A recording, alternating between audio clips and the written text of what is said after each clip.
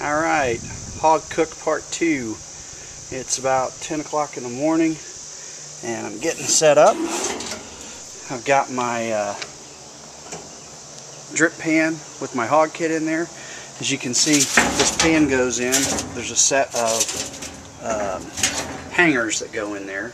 There's your normal charcoal bed. You position that under the center of the pig.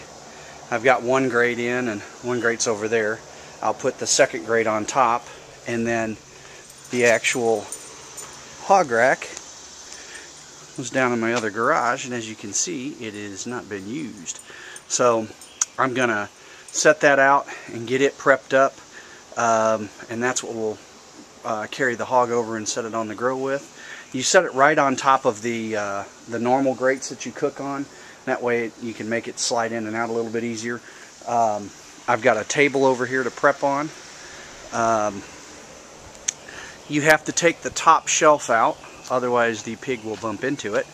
And so that's sitting there, and I've got my charcoal starter going. So I'm going to let those get good and hot. So the only thing that I've done, this is the first time I've done it, but what I did was I wrapped this in foil just to make it easier to clean up afterwards. That's a stainless steel pan, but anything I can do to make my life a little easier, I'm going to try and do. So that's the only thing I did, was wrap that in foil. And other than that, I'm going to, next video, I'll have the hog out, and I'm going to get it on the rack and get ready to put in. It should take about 30 to 45 minutes to get the grill up to temperature. So that's basically it. We have everything all set up and ready to go. My built-in shade, and we're going to get the hog out.